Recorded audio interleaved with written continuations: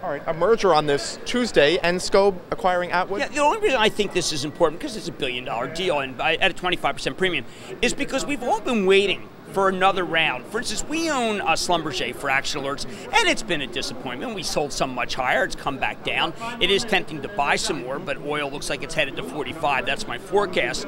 But Schlumberger, it had a big move in about Cramer. I need to see more consolidation in this business. Now, GE, if it bought finished Baker Hughes, we thought that they would do some consolidating. But all that I can tell you is there's way too many companies in the oil service business. There's way too many oil companies, and they better start consolidating because oil is just not profitable enough at $45.